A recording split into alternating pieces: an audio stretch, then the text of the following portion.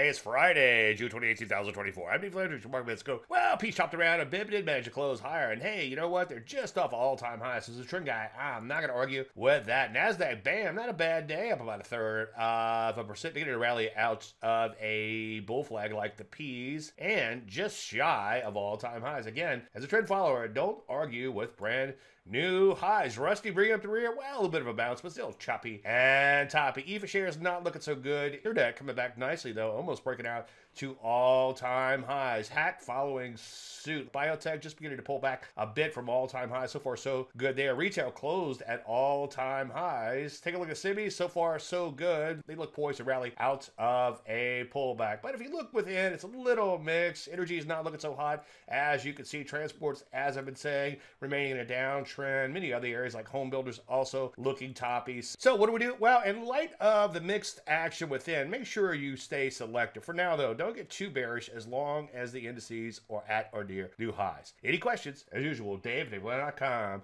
I'm Dave Landry, and you start to plug it in a minute.